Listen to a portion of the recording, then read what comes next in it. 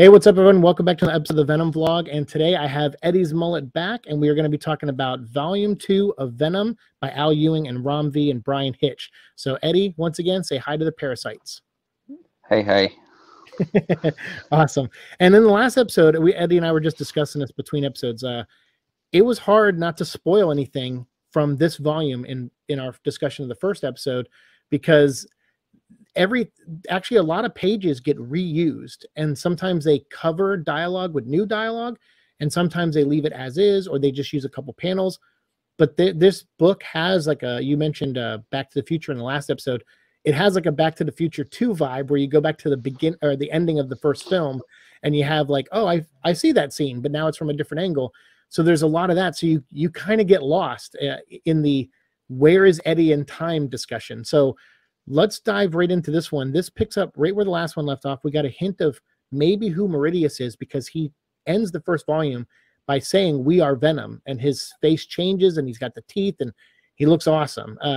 And now we find out in this volume, and again, spoilers, so if you don't want any, back away now, last chance, because we're going to dive into spoilers for issues 6 through 10 of Venom.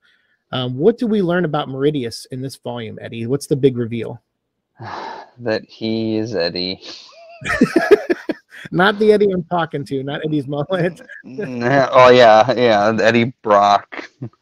Right. It's this right here is what, like, I knew, like, I was talking to, like, Venom and Leash, so I was like, I knew this was coming. I was like, I knew it. I was like, it's gonna just be Eddie. And yeah, it was. But they're saying it's Eddie, but it's not any other Eddie. It's the same Eddie, but at a different time Eddie. It's like, oh, come on. Yeah, it was like, it's one of those ideas where, again, I feel like it's weird, because I mean, Rom V, I actually don't know the age of Rom V, so I don't know if he is a young guy, like in his like late 20s, early 30s. I know Al Ewing's an older guy, older than me. So the idea of, okay, well, in the last Venom story, we had Venom fight, Null, the King in Black, the god of all symbiotes. And since Eddie beat him, who's the only bigger, badder villain we could make for this story? Oh, we'll just have Eddie fight Eddie. And we'll just create another Eddie, and he'll be the new King in Black who's in charge of the future.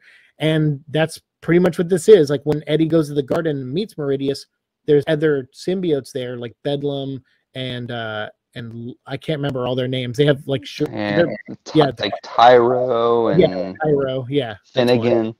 Finnegan, he's the one that turns out, So anyway, you find out, like, he meets them, and this guy named, this symbiote called Finnegan, who's also King in Black, he runs up, and they're like, oh, not again. And he's like, no, you got to get out of here, Eddie. Like, run. And then Bedlam shows up to, like, eat and devour him. And you're kind of like, okay, what was that about? Well, later on, that comes back into play. This trade, I don't know if you've ever seen the movie Cube, but no. Cube is a great sci-fi movie. This is not like Cube. This is like Cube 2. Cube 2 was called Hypercube, and it dealt with time travel. And it basically was them going, let's take the concept of Cube and times it by 3. Like, let's take this villain and make it Eddie. It's like, go bigger, and more complicated, and the science makes less sense. And, so Hypercube is about time travel, and you have these people doing things a couple times, a couple different ways, and you see interactions happen.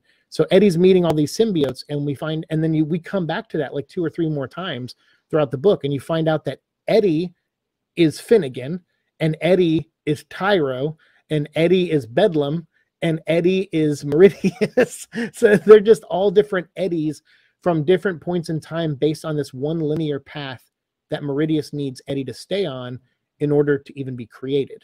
I want to also, because I would totally point this out if Donnie did it. So this was really nice the first time. Was it Jim Starlin, I think, that did Adam Warlock and the Magus? Yes. It's the same story. Right. Yes. Yeah, that's a good point. It is a kind of a recycled concept and idea. Whereas the stuff on Earth, where they're expanding Dylan and bringing back Liz and rebuilding the Life Foundation and having that connect to Roxxon and all that, it's like, yeah, there's elements in there that have been used before, but that seems to be a progressive, moving forward type story with interesting characters. Whereas like all these different takes on Eddie from different points in time I don't know, it just wasn't working for me. And then you find out Eddie goes and through time. So he's like, oh, he finds out he's Finnegan. So he goes back and tries to stop something in the past, but he ends up just warning Dylan to go to the hotel again. And you're like, oh, geez. And then he tries to go back in time again, and that leads him to becoming Finnegan. And then so he runs out to try to stop Eddie from, talking to Meridius and try to tell him the truth. And then Bedlam eats him. And then he goes back in the time stream and he ends up meeting Kang the Conqueror, who Kang says that him and Eddie have been friends for eons, which just makes me want to punch everyone who's working on this book. Yeah, because that's where it started to lose me. I'm like, really? Like, Kang and Eddie are friends? Like, I love Kang the Conqueror so much, but I don't know. I just find it hard with him being the new Marvel villain for the movies. I'm surprised no other writer is writing him in a book like Avengers right now, and how he's able to be out there to be put in a Venom book randomly. I don't get it. Yeah, well, Venom has been like the flagship book for Marvel. It's been outselling Avengers. I don't know if it is anymore. Right. But I mean, true. So maybe that's why they decided to stick him in there. And Ewing's been their best-selling writer too, so he probably had the pick of the litter. That is true. So what are your thoughts? Like, I don't know if you're a King the Conqueror fan at all. Not at all. I don't. Okay. Yeah, you stay away from time travel, right? It is. It's a time travel thing. The only time travel I really ever thought was cool in comics is Cable, just because he uses big guns. Right. And pouches. Yeah. Right. Yeah, and pouches for days. But yeah, I've always thought Kang looked stupid. I always hated how he looked. He looked like he wore a blouse, Sure. And then when they said he's in the MCU, I was like, oh great, yay, Kang.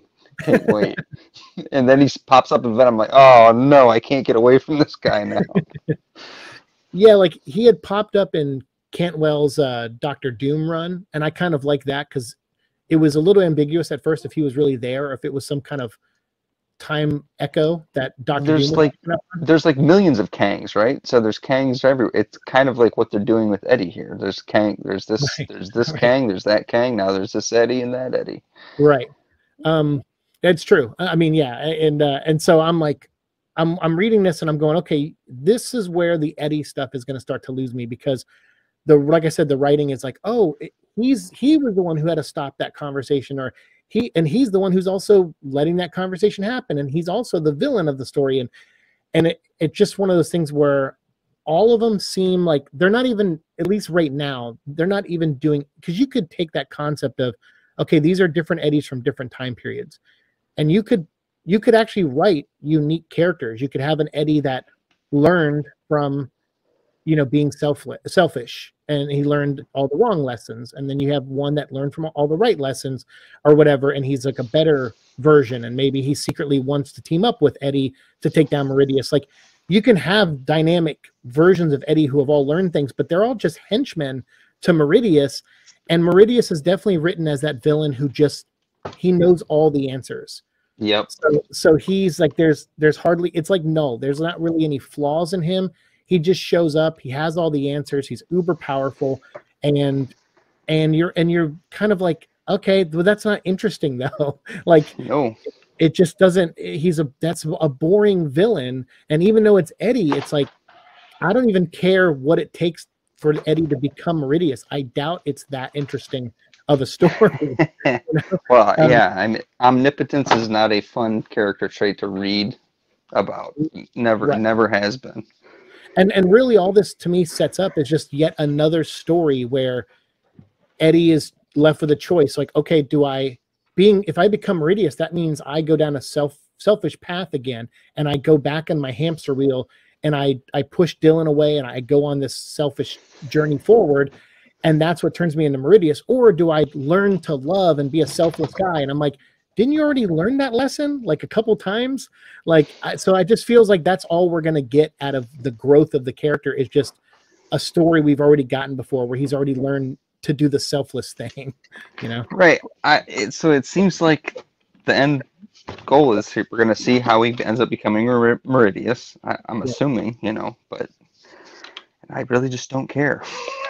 It's like, Yeah, it's one of those things where I hope, okay, build it up, do it for like, get through Dark Web, and then after that, maybe do like, one final 6 or 7 issue arc, and maybe by issue 20 or 25, wrap that up, like right. maybe even wrap this whole run up, and just get everyone back to basics and stuff.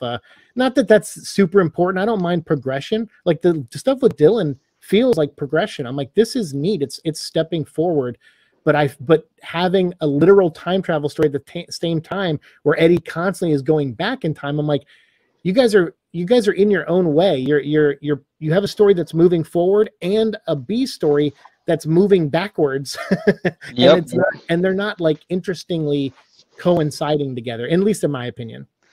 No, like it's kind of bad when I thought the best issue, like the better issues, have been like the biker gang. The middle of this time travel story. We stopped off at a Sons of Anarchy episode. It was, and it was fine. I didn't care. I mean, that reminded me more of Venom books than any of this other stuff. Well, that's the one thing is Dylan is running around California, and he's kind of circling the San Francisco area, which is cool because obviously that's a connection to Venom too. But then he also, like you said, there's this one episode where he got picked up by a guy driving a truck because he's like on the run. He has no father around. And him and Sleeper and Venom, who's disguised as a dog, so it's him, his cat, and his dog.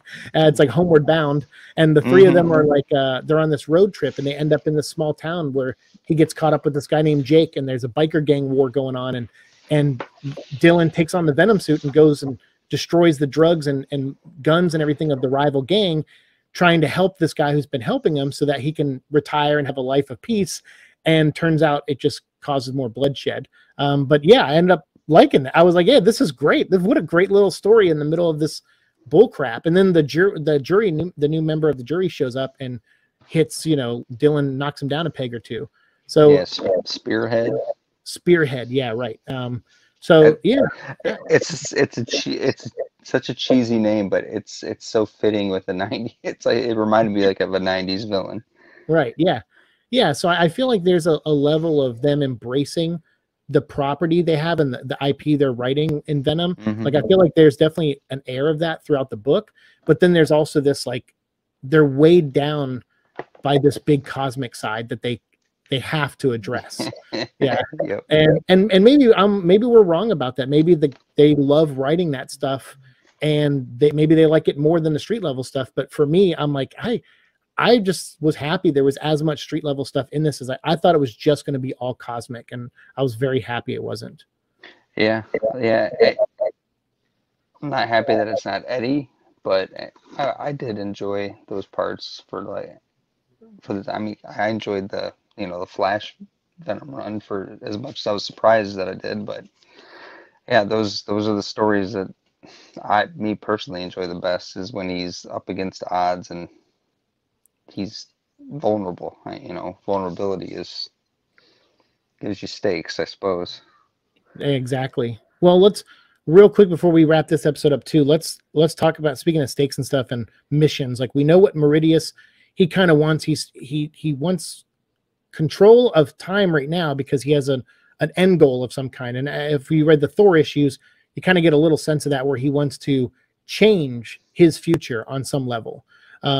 Or some event that happens. So I don't know if it's like the death of Dylan or what it is, but something propels him down a road and he wants to undo it. And Thor tells him, well, if you change that event, what will happen to your loved ones, if you change it? And that's when Meridius says something to him like, we were almost friends, Thor. And so I'm thinking Eddie is thinking about that, or this version of Eddie, Meridius, is thinking about what it'll do to his loved ones. And maybe that's why he wants to change it. So we don't fully know exactly what he's aiming for yet, but it's not good. I mean, a lot of bad things have happened because of this. He also brought Carlton Drake back. He helped Carlton Drake get back to his human form so he could rebuild the Life Foundation and bail out Roxxon and Alchemax. And now they're all working together, and Archer betrays Dylan. And there's all these, things going on Earth that are because of Meridius's actions. But Carlton Drake has a goal of his own. The reason he's putting the jury together, it's not like he just wants to capture, Dylan and the symbiote. He wants to just keep hurting the symbiote. He wants Spearhead and other jury members that they're going to start creating. He just wants to beat the crap out of Venom to see what the suit will become.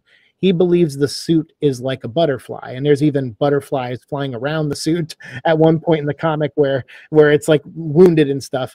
And so Carlton Drake believes that this form of symbiotes, this is just the next stage of symbiotes, but there's a stage beyond it. If you wound it enough, it'll reveal another version of its true nature. So I don't know if I'm that interested in them changing the symbiote fundamentally like that. I guess we'll have to see what it turns into, but that seems to be his goal. And along those lines, he seems to be trying to do his own thing and just playing puppet to Meridius, but still trying to do his own thing. So are you liking Carlton Drake back, and does that storyline interest you at all? Yeah, there just hasn't been enough of him for me. Sure. Right. Yeah, it's true. Yeah, it's just the thing that keeps, I guess weighing me down in this whole series is they said that I think it's Kang, right, who tells him, no, this is not any other Eddie. This is the same Eddie.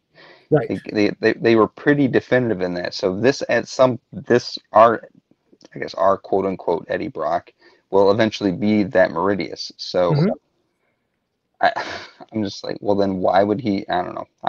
They've got a lot of splaining to do, Lucy, because I mean, I don't mind a mystery in a book, but I don't like reading it and being like, huh?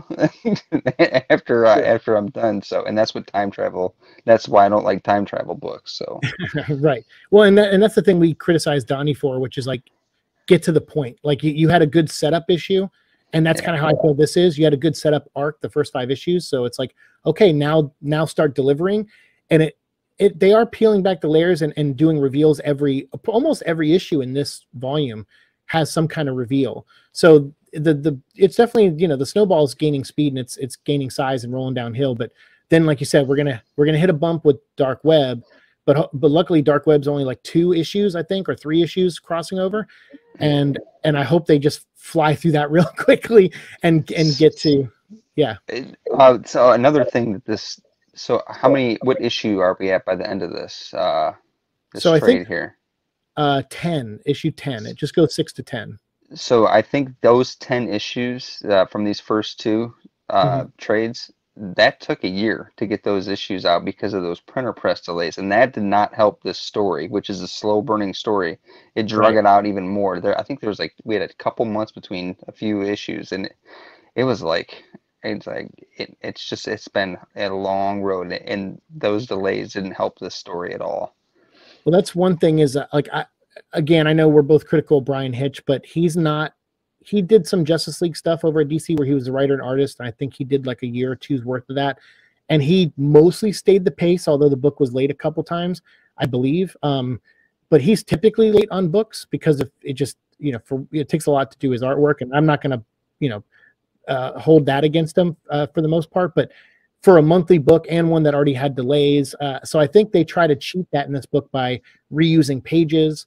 And so they're like, hey, we have this story that's structured to where a Brian Hitch artist can work on it, because these 3 pages, he doesn't have to draw again. We'll just reuse them in the issue. So that's fine.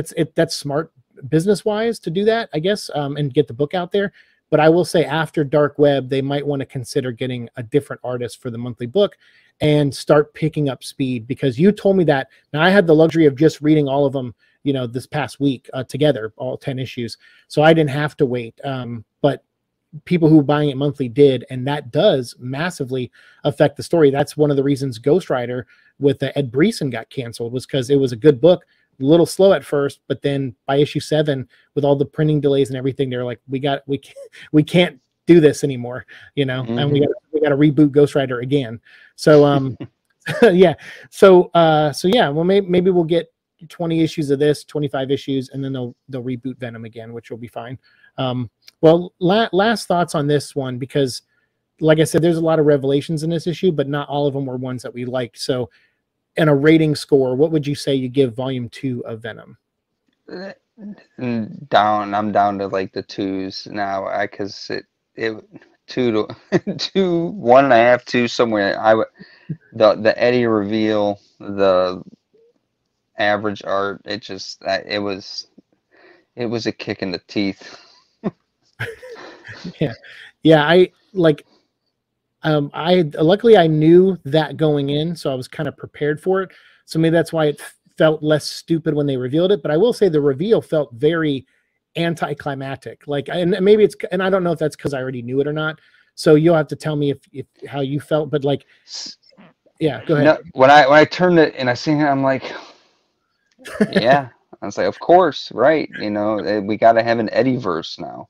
I'm just like, Right. oh, that's what it just reminded me of Spider-Verse and all these, you know, other dimensions. But it's not. It's not. It's the same one, but it's not. And now somehow Bedlam has spawned a symbiote, but it's Eddie. That's a whole nother question. How Bedlam has spawned, but it's Eddie as a yeah, I don't know, comic Yeah. books. I mean, yeah, and they do all kind of things like that. I think they reference a little bit Venom the End, because in Venom the End, there was like the symbiote was at the end of time. It had the last host it could find in the universe, and it was fighting these monsters or the phalanx or something like that, and it can create energy beams with his hands. There was a point in this where Eddie's talking to Kang, and he's in a war suit, like a war symbiote suit, and he shoots fire from his hands, which I was like, what the like, what the hell? So I'm guessing like Carlton Drake's right. The symbiotes will be able to do more things or become other things. And I guess that's what we're seeing throughout the versions of Eddie with Meridius and War and all those guys. So I'm like, okay, all the elements are there, but much like you, this brought me down. Like I felt like the last one I gave the 3 to 3.5, but this one gets like a definitive 2.5. Like I'm like right in the middle, because I'm like, I like the street level stuff. I like that biker story. I like things like that. But the more they dive into Meridius and this thing, I'm just, I'm so detached. Like I don't find him interesting at all. And normally, like when Jason Aaron did that with Thor, like, oh, here's future Thor, and he's, you know, he's the All Father. Now he's existing with present day Thor, and they team up with past Thor. Again, it's a concept that is just circulating at Marvel, where it's like one writer does it, then the next writer does it, and the next writer does it. And I'm kind of like, you know how characters, I always say they get on these hamster wheels. So do writers and editors. And I kind of wish they would all just throw away all their hamster wheels and just really try something different. Right. And I feel like this book has 1 foot in that and 1 foot out of it still. So yeah. So anyway, I give it a 2.5 out of 5. That's I want the Meridius stuff to be over already. Yeah. You ever notice his head looks like a spider too? If you turn him upside down, it's sure. bizarre. Yeah. There's all kind of like, like I said, I've noticed all the like the butterfly when they showed that in the panel. Like there's all these like art school filmmaker bullcrap college student like concepts that are like, it's so cool. Look, we're making it. It's like, dude, you're not Al Ewing. You're not 22, and I don't think Ron V's 22 either. Like you guys aren't filmmakers in college making these, you know, amateur decisions that you think are genius at the time, but have been done a million times before. Like you guys, when I know not getting into Carnage too much yet, but from reading this to reading Carnage, I'd never even guessed it's the same writer that it's Rom. That's what I think. A lot of this is he's following Ewing's outlines and directions, and he's filling in the blanks for him. Well, I know it's like from working at kind of companies in the past, there's always different ways for collaboration. Sometimes someone literally comes up with a story and the other person writes out all the beats and everything. And then sometimes you get someone who just does the prose captions where they describe what's in each panel. And then they just ask someone to do the dialogue, you know, but give them like a vague notion of what needs to happen on each page. But I don't see why, like, it's weird to me. I'm like, Al Ewing's not so busy, I feel, unless he's like was sick or, you know, going through something at the time, which I don't know his personal life, and it's not a big deal. But I'm wondering why they teamed up on this. Like, I'm like, what's the advantage of having like a big writer and an up and coming writer on this book specifically? Maybe they both pitched an idea and Devin Lewis or, you know, the editors liked both, and they said, hey, you got a cool Dylan story, you got a cool Eddie story, let's combine them. maybe it's that simple. Yeah. But I can't wait to read Carnage, because I know you told me you really liked it, and I think the first trade comes out in like 2 weeks, so I'll pick it up, and sometime if we can before the holidays, we'll try to meet back up on here and talk about it. Yeah, it sounds good. Awesome. Cool. Well, hey man, I can't thank you enough for your time. I really appreciate you coming on here again. No, I appreciate coming in anytime. Yeah, hell yeah. And everyone, you can't go find Eddie anywhere, so just comment down below of what, if you have any feedback for us, what you thought of the book, and we'll definitely jump down there and respond to you guys and keep the conversation going for sure. Awesome, man. Well, thank you again, and everyone who's watching and listening, thank you so much as well. Hopefully you like Eddie's avatar. I brought that back with the mullet and everything. So if you do, give us a thumbs up and like, share, subscribe, all that fun stuff, and we'll see you in the future. Peace.